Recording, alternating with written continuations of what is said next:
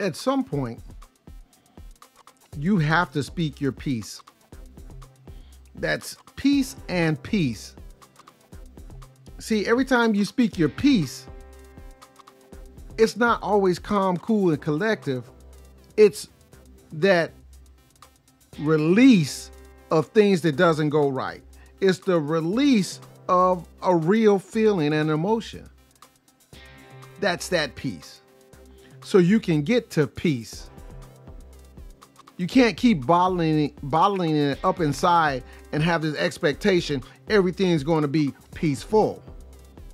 But in reality, sometimes you have to check some things and you have to call people on some things so you can remain in peace. You need to stop thinking that people, when they're positive, they are lackluster, they're soft. When in actuality, their main goal is to remain in peace. This peace. P-E-A-C-E. We have to learn to communicate. And some communication is not always nice. It's not always cuddly. It's not always positive. I was listening to this conversation the other day between two men, and one man says to the other, "You thrive off confrontation." He says, "No, I don't." He says, "I loathe confrontation.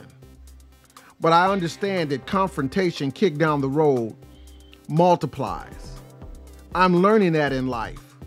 Either I can say it now or have internal turmoil with it and release it, or I can save it for later, then it multiplies bigger than it was when it started. And then you have no understanding of what just took place because it's further down the road."